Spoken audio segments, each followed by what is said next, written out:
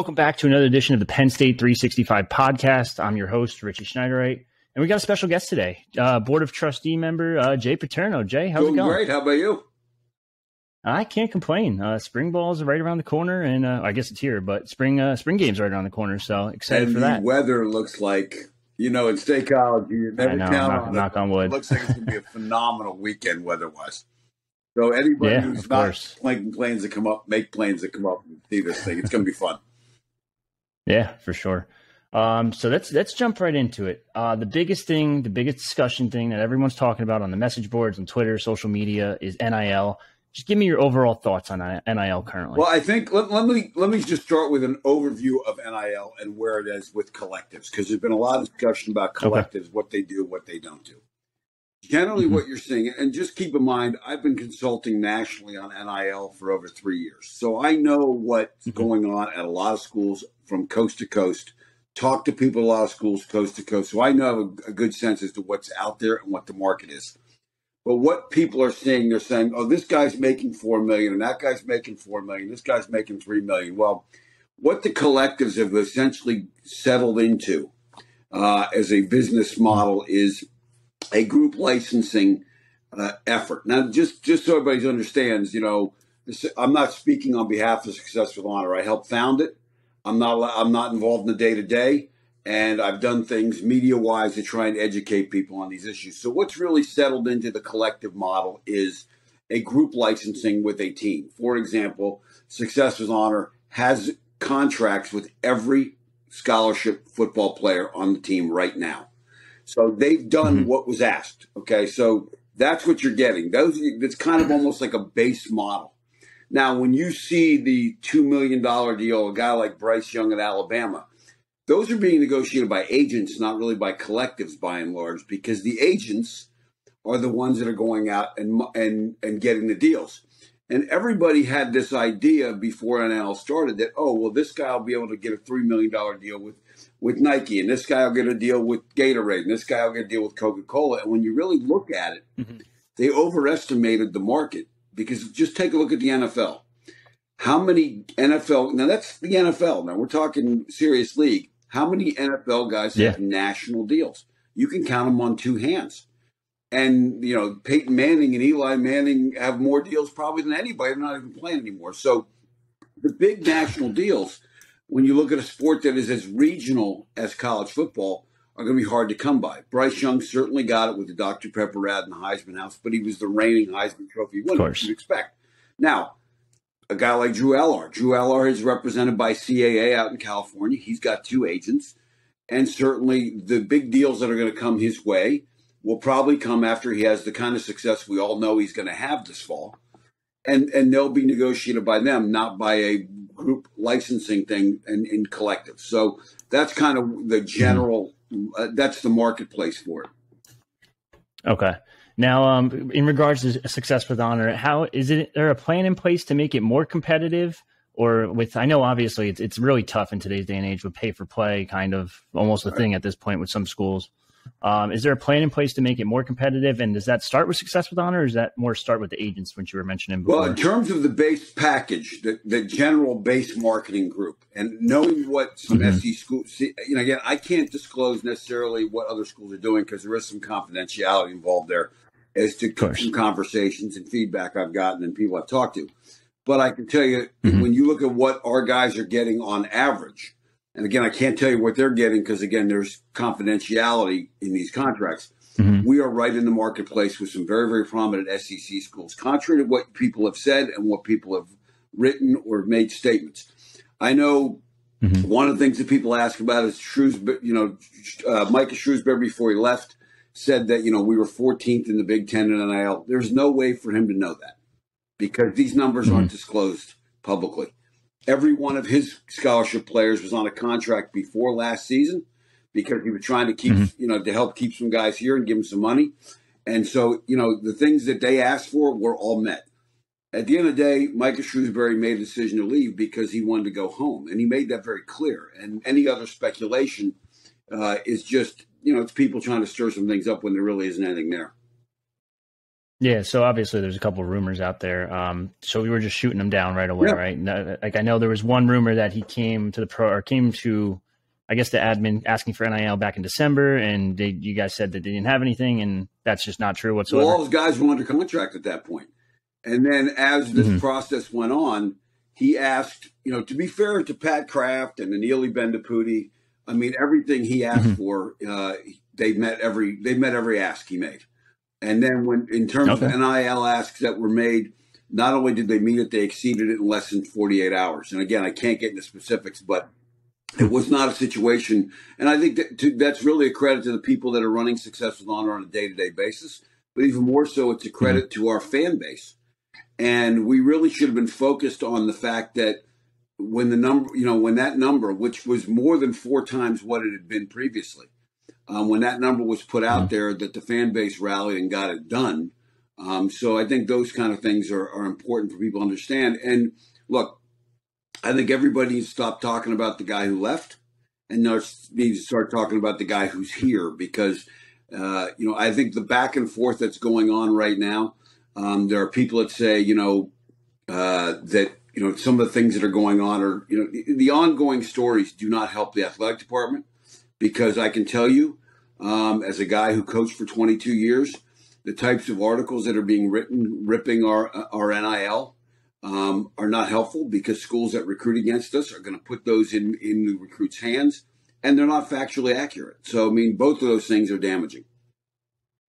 Yeah, of course. Kind of piggybacking off that, just any care to any comment about anything about the Brandon Short article / podcast interview? I didn't really see it all. Didn't really watch it. Didn't really register. So I'm not sure. I mean, is there a part of it? I don't know if there's any part of it you want to ask about. No, it was just more so. He was just saying that a couple board members weren't all on board with NIL. The other thing was, I guess it mentioned that multiple board members weren't on board with NIL and on board with helping football, and it didn't say who it was, but it kind of hinted towards you and a couple. Well, I can tell you, as far as not being on board with NIL, my first conversation about NIL was 3 years ago. I talked to Sandy Barber about it. When the Lasch vote came up, one of the issues I brought up is what were we going to do about NIL? And the administration's response was that NIL was not going to happen, and that there were going to be laws passed in Congress. So there was kind of a head in the sand mentality. 15 months ago, there were no collectives operating. And, for a guy who supposedly wasn't pushing or wasn't interested in NIL, I'm one of the guys that put the thing together. And as it turned out, because I was a trustee on the advice of legal counsel at Penn State, I was able to help start it, promote it, and then I had to back away. So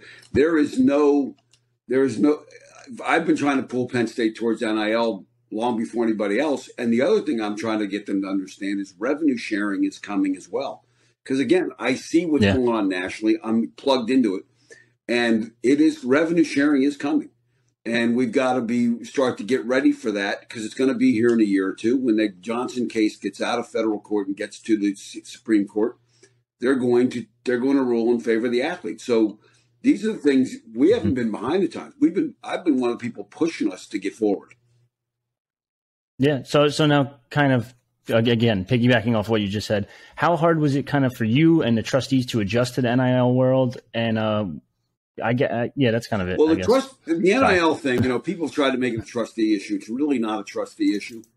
But I mean, I've had those conversations. It really started with, like I said, 3 years ago when California passed the law.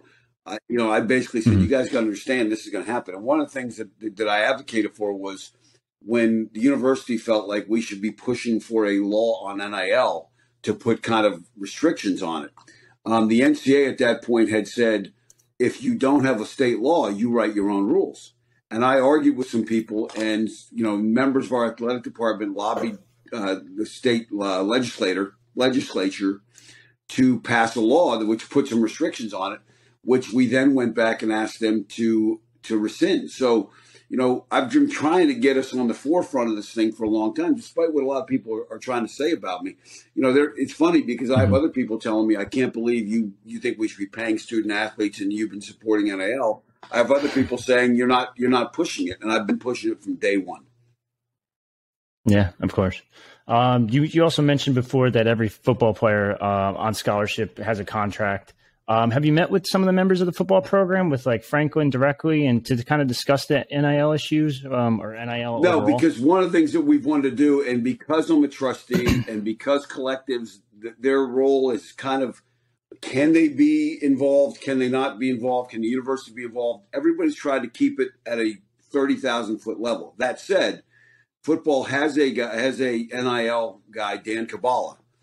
The people running Success with Honor meet with him regularly. They talk to him regularly, and that's the protocol that has been put in place.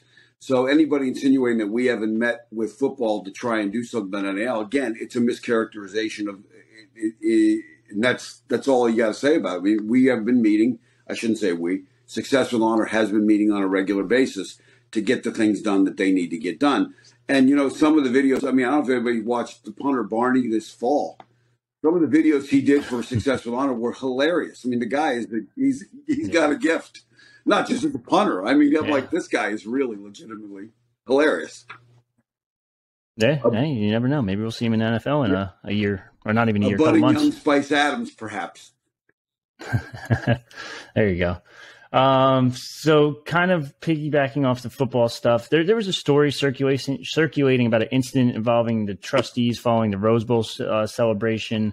I just wanted to know if you can clear that up. I know there was rumors that you and others weren't shaking hands with Franklin after the Rose Bowl win and all that. I did not go to the Rose Bowl because my kids were all home. So, but yeah, the celebration afterwards. When they came to talk to the board about the Rose Bowl, the meeting was about to start. I had been in the bathroom. I was coming in the back of the meeting room, and the chair of the board, Matt Schuyler, was asking everybody to get in their seats. James was standing in the back with 4 other players. As I went by him to the left, I tapped him on the shoulder. I said, "Hey, congrats." And then I said, "Hey, are you because we had just done Success with Honor, just done the contracts." I said, "Did you guys get everything you need done for NIL?" And he said, "Yeah, we're all good." And I went and sat down. Because of the time, there was no receiving line snub. It wasn't like after a game where coach is supposed to shake hand. I mean, quite frankly, the whole story is pretty juvenile, if you ask me. But at the end of the day, it's absolutely it's not true. Well, rumors are fun, right? Believe me. So I'm sure you hear plenty of them. The other thing, I guess you're up for re-election this year, correct? Anything you kind of want to, that was my last question. I'm kind of out of stuff. Anything you kind of want to pitch a little bit and I think the important thing that we've got to look at is when you look at a trustee election, while football is something everybody's passionate about, when you look at football and athletics, it represents around 2% of the total budget of an $8.4 billion budget at Penn State. Yeah. If you look at athletics in terms of 850 athletes, system-wide, we have 88,000 students. So 99% of our students are not involved in athletics. So this election has got to be about way more than just one NIL or football or whatever it may be. We've got families that are legitimately struggling to pay tuition. We've got students that are dealing with mental health issues, food insecurity issues, housing insecurity. We've got all kinds of things that we should be doing. And, one of the things I've tried to be all along is be a fiscally conservative, because we are dealing with other people's money, so to speak, tuition dollars, things like that. So one of the things I've been criticized a bunch is about voting against the Lasch building 2 years ago. Now, to be clear, that money was approved. I did vote against it, but the Lasch building renovations have been completed. So there was nobody withheld any money. The reasons I voted against the Lasch building at that time was the first question we asked: what is the maintenance backlog on Beaver Stadium? Okay, that means the deferred maintenance. How bad is it? How much do we have of it? The administration did not tell us. They said, we don't know. We asked about the NIL. No response. We asked about what was going to happen that fall with COVID, because we had just come off the COVID year, and they didn't know. So there were all these unknowns. And I felt like we should be putting money towards a stadium first, or at least have a better footing before we borrowed $48 million for a weight room. Now, just to show that I'm consistent, when the $84 million art museum loan came up, I voted against that. Eric Barron was trying to build a $14 million private elevator and a suite renovation at Beaver Stadium. And we killed that, because we basically said that $14 million That represents $14 million as a 1% tuition increase on in-state students. $14 million, if we're going to throw $14 million in the stadium, I felt like maybe some bathrooms for the paying ticket holders. And we've got to do, and we're going to have challenges in the future. And we've got to do it in a way that we don't want to double ticket prices on people for whom this is their disposable income. But the most important thing is that we are doing the things fiscally we should be doing. Because the university right now is talking about budget cuts. They're talking about layoffs. They're talking about a lot of reductions and things that we've got to get through as a university. Yes, I was on the board of trustees when those things happened, but when Eric Barron's contract came up, I was very uncomfortable with the direction of where we were going. And I was one of only 4 trustees that voted against it. Some of the people that are being very critical of me voted for his contract extension. So I hope people will look at the big picture. Penn State has always been about the big picture. Football success has never come at the expense of academic success here. And it has never tarnished the reputation of our academic side, and it's not going to. I mean, that's the way we run things. But I think people have to focus on the issues that really, really, or take up the predominant amount of our time. I mean, even you look at our health system. Our health system, athletics is about $200 million a year. Our health system is in the neighborhood of $4 billion. Our research is $1 billion a year. So we've got a lot of things that we have to take care of beyond just football. And if anybody wants to just make it one issue, then I think their decision making probably is missing the big picture. So you piqued my interest with the renovation stuff before. I don't mean to change the subject completely, but can you talk more about that and talk more about what's the future look like for Beaver Stadium? I know Pat Kraft has hinted at a couple things maybe coming. Yeah, I think we're on a track to. He's made it clear, and I believe Neely Bendaputi's made it clear that they're talking about renovation. I think that will have broad support on this board. I think a couple things we got to. I've made the argument with people that I'm a Red Sox fan. You're a Yankee fan, don't hate me for that. But I will say this: The one thing about the Red Sox have done well is they've taken the footprint of Fenway. They've added things and amenities to increase revenue, because we're going to have to increase revenue that we get out of the stadium without jacking the ticket prices on everybody, because we've got to keep the people that have been around for 10 and 20 and 30 years with season ticket holders. So if we can keep that footprint, make those kind of amenities and add those things to the stadium so that we can keep that same location and the same idea that it's a college stadium and not a carnival.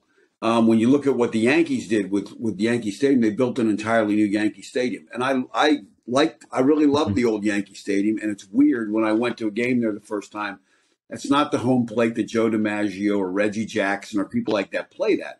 And I think the good thing is we have an administration that understands it. And I also think they understand that building an entirely new stadium is cost prohibitive, because now you're talking about above $1 billion in construction and for less seats. And I would hate to tell 10 or 15 or 20,000 of our fans, hey, you've been great for us for all these years, but unless you jack your contribution up, you're not relevant to us anymore. And I think everybody is on board with that one in terms of whether it's James Franklin or whether it's Pat Kraft or anybody. I think we all feel that, we sell those tickets. So why would we tell people not to come you're not want to be here? So I think the renovation, that thing, there's more to come. But I think people will be very happy that we're going to be able to maintain the character of what makes this place so unique. Now, can you give me some examples of those amenities? I know, obviously, they just added beer and liquor, or just beer sales. And that was not totally unanimous, as you know. I think some of the things. I'm all for beer. One of the things I think you'll see is, when if you look at the press box side, in 2011, the other side, the new deck and everything had been paid off. So we were in the process then of, we're going to go and work on the press box side, renovate it, probably add suites over there. And one of the things that I think it's important for people to know in terms of our sports marketplace, if you go to the University of Alabama, for instance, in the state of Alabama, the most valuable piece of sports real estate is a suite at an Alabama football game, because they don't have NFL, they don't have all those other things. We're competing with Steelers, Eagles, I'm going to forget somebody, Penguins, Flyers, Pirates, you get the idea, 76, all kind of stuff. So the companies that are in those cities are going to put their really big money into those amenities, into those suites before they come here, because they're right there. They're not dealing with hotel rooms. They're not dealing with travel, all those kind of things. So we have to be very creative in the way we enhance our revenue. We're going to have to be very creative in a way that we don't go out and ask fans that have been here for a long, long time to say, okay, you know what, you've been great and loyal, whatever, we're going to double your ticket prices, because you're going to lose them. I mean, we do not have a corporate fan base and ticket base. We have families, and we have people that are taking their grandkids and their kids and generations, and I've seen it for decades. Yeah, not just football, but what's the next step for Penn State overall? What do they have to do to make that next leap? Overall, the athletic department, or let's start with the athletic department, then we could talk university. Well, I think right now Pat Kraft is doing a great job. He and I have had a lot of conversations. When the basketball thing was going on, I texted him. I said, "Look, I don't want to know. I don't need to know. You handle. If you need something, let me." Because look, he's really talented, and he's got a great feel for this place. And so, one of the things that I've tried to do as a trustee is let them do their jobs. Don't be. So I think we're in a great place. I think there's going to be some things that, obviously the stadium is going to really dictate the types of revenue we're able to generate in the future the TV revenue is going to be something. I think the revenue sharing as it relates to athletes is coming. So we're going to have to be able to get through that. It's going to be a very challenging time. And the NCAA is, for them to think Congress is going to come in and swoop in and save the day. I don't know what Congress they've been watching lately, but I mean, I don't want to hold my breath waiting for them. And I don't mean to be flippant, but I mean, the reality is the NCAA, we should figure out these things. And I think, when you look at for Penn State generally, the challenge for us is going to be, we have some very difficult fiscal challenges right now. I think we have the right leadership. Dr. Neely Bendapudi has been great. She has a chief of staff, Michael Wade Smith, who's just really an incredible human being and very talented people. But I think we're going to have to, everybody at this university is going to have to make some hard choices. We're going to have to pull up our belts and go out and do some things that maybe we don't want to do in the short term in terms of fiscally. But I think overall, the Penn State alumni will rally. I think Penn, just this past fall, my mom had a dinner at her house bringing, and it was the night before the Ohio State game. And we reached out. I was one of the people. I gave her the idea. I called some people. And we got some alums who had not been on campus in a decade to kind of get over that whole thing and get back on board. And they came into town. The dinner, Neely was at that dinner. Pat Kraft was at that dinner. And there were athletics donors. There were academics donors. And we are all rowing the boat in the same direction. We are all pushing the same. They're the much. You're right. That's sorry. That's let me put it this way: as a guy who used to coach, who said, "Look, we're all trying to rob the same train, so we're all heading the same direction." Anybody trying to say otherwise just isn't paying attention. I mean, Neely's been a breath of fresh air, and look, we've wanted to have this approach for a number of years. For whatever reason, the previous administration, there was some resistance to it, and that's fine. They have their reasons, and I'm not going to criticize whatever they were. But we're in a new place right now, a new time. And I think people should be very, very excited about what's going to happen in football, what's going to happen in basketball, what's going to happen across all of our sports, because we've got great coaches across the board. And certainly, most importantly, what's going to happen at this university. I mean, the things that we're doing and some of the construction projects in this campus that we're investing in, the things that this country needs, engineers, AI, all kinds of stuff like that, sustainable energy, those kind of things. It's going to be a great. We're about to head into a great era for Penn State after we get some things in order. Yeah, for sure. Now, you talked about the TV deal and the revenue deals. The big part of that is obviously USC and UCLA coming in. What are just your overall thoughts to that? Because you obviously grew up watching the Big Ten, and it was a totally different conference. Yeah, and I'm so old. I grew up before that we were in the Big Ten. That's how old I am. Oh, yeah. But no. You said it. I readily admit it. Somebody said you're middle aged. I said I'm in my 50s. I mean, you're optimistic. If this is the middle, then you're very optimistic. No, I think the best thing that could happen for college athletics, quite frankly, is for there to be national television deals like the NFL.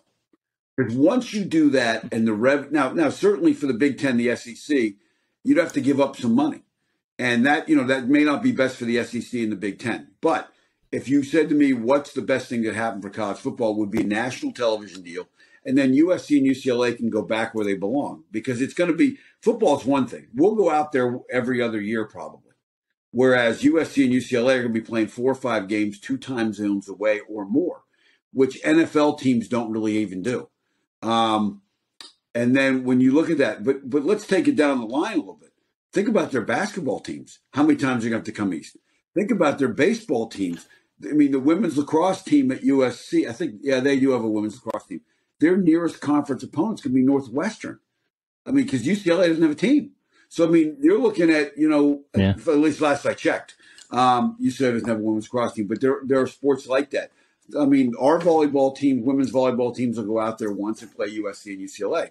Their volleyball teams will be coming out here 5-6 times. So no one has really broken that down as to what that's going to mean. Ideally, if we could get national revenue and create a national kind of football organization, then we can get back to those things. And, maybe some of these rivalries that we've had over the years, a Pitt game can come back.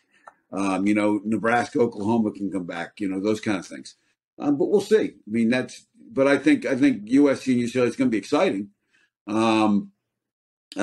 especially after we beat them a bunch of times. And it'll be great we got a lot of alums in California to be excited to see us out there. So that part's fun, but, we'll see how it goes.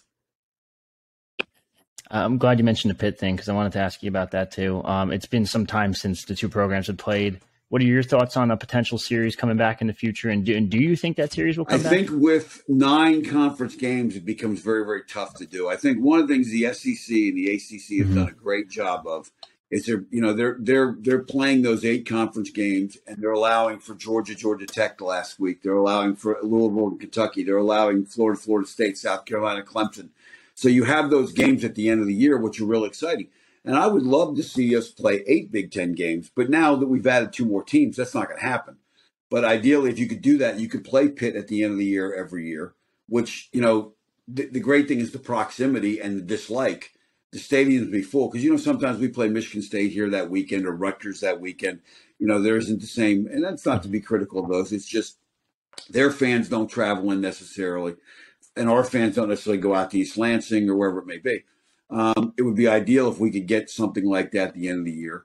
And then, still have an ability to play someone else, like play like an Auburn game or an Alabama game or Florida or somebody like that, because that's another thing we have to do to enhance revenue. You're going to have to play some games like that, because in your non-conference games, you keep all that revenue.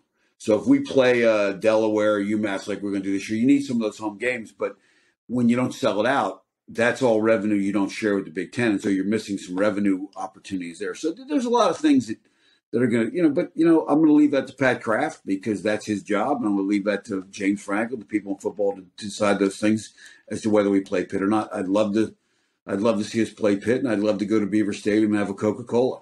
But, not up to me. There you go. So talking football, you mentioned Drew Allard before. You mentioned James Franklin. What are your expectations for the season? I think we all kind of have the same. As the guy who's coached, the one thing I'm excited, because I think there's a lot of great young talent. There's no question about it. This is going to be a real exciting team to watch. I suspect Drew Allard will have a great season. However, a friend of mine who used to raise hunting dogs used to tell me, you can get all the genetics you want. You can have all the lineage you want, have that great dog. And when you go out the first time and shoot the gun off, they may go chase the rabbit or chase the bird, or they may be hiding behind your leg. Like, whoa, what was this? Because it's a whole nother level once you get into games. Now, Drew has played in some games, and including sometimes, I think, Purdue and 1 or 2, maybe have another game or 2 where he came in when the game was in doubt and handled himself pretty well. So, I would suspect he's going to do really, really well. I know, having coached Darrell Clark, who was from Ohio, who was first team All Big Ten 2 years in a row, knowing John Schaefer, Blackledge, and, even Sean Clifford. We've had some pretty dang good quarterbacks that come out of the state of Ohio. So I expect him to have a great year. I think the running backs are really talented. I know a lot of people talk about Nick Singleton, but, they're all good. You know, it's going to be really, really fun to watch these guys play. You know, there's some really good talent. I think obviously secondary, they're going to have to do some work, but again, there's more young talent. That's the good thing is they've got the depth, but experience is something that, you know, really, really helps in some tough games. And, you know, they don't start out, you know, they start out right off the bat with West Virginia. Iowa's early in the season. They go to Columbus. So, you know, we're going to know how, you know, it's going to be a lot of fun. So I mean, any prediction? Not yet. Not certainly not till spring practice is over. And I mean, because especially now, you know, when you look at now, guys can transfer. You know, like, you know, what's going to happen, or does somebody, you know, somebody get hurt? You know, like people that are prognosticating and ranking teams right now, it's like, if you're that confident, go put your house up on that. I mean, because, you know, I'll take that. You know, I'll take most of those bets. I mean, because you look at a year ago, nobody expected Penn State to do anything. And, you know, I remember saying to a friend of mine, I said, you know, you can't put a price tag on the kind of leadership you have at quarterback. I mean, a guy that's been through the ringer, you know, those guys, that's valuable. And, you know, so we'll see. Yeah, I say it all the time about Sean. As much hate as he's gotten from the fan base, he's been an incredible player overall. No. He's just been, I know everyone wants to say he was like, hey, he has downfalls, but when he's up, he's up. And no doubt. He went up on a high note. At the end of the day, I mean, I know there was a lot of people saying we should be playing Drew last year. And, you know, I do a TV show, Nittany Game Week, and we got questions from fans. I said, look, if you know, the obligation last year was to the guys who were on that team then to have the best possible season they could have. And if the coaches believed that Drew Aller would give them the best chance to win, they would have played him. And that's not any discredit to Drew Aller. The point is they felt like Sean Clifford gave him the best chance to win. And you know what? By and large, he did. I mean, you know, people talk about Ohio State and Michigan. But you know what? At the end of the day, those are two really, really good football teams. And if Harrison doesn't get hurt against Georgia, Ohio State probably wins that, and they probably win the whole thing. So it's not like you're losing to slouch teams. Okay? I mean, you know, everybody. But it gives people something to talk about. Yeah. So last thing I got for you, new basketball coach. We touched on it a little bit here and there. What are your overall thoughts on Mike Rhodes? I have not met him yet. I know that people, and you know, I have two kids that play lacrosse up at St. Bonaventure University, and they're in the A-10. And I know talking to people up there, you know, they're glad he's out of the league. Quite frankly, they're like, good riddance. You guys take him, pay for him, get him the heck out of there, whatever. But, I mean, in terms of you look at the types of people who have spoken out and the kind of respect he commands, I'm really excited about where we are. And I hope everybody will get excited about it, just like we were excited 2 years ago when Micah Shrewsberry came on board. I think there can be some great days ahead of us. And you know what? I think, you know, this is a guy who has made it very, very clear based on the contract he signed that he wants to be here for a long time. And that's what you want. You want, you know, I want someone who wants to be here. More than anything else. And that's good. I'm excited to see what we can do. Because look, I'm a guy who grew up in Rec Hall and saw some really bad basketball. I'm a guy who, you know, at age 13 was listening to the radio in December of 1981 when Penn State was up Penn on North Carolina. And that team had Worthy, Perkins, Doherty, and this freshman, what was his name?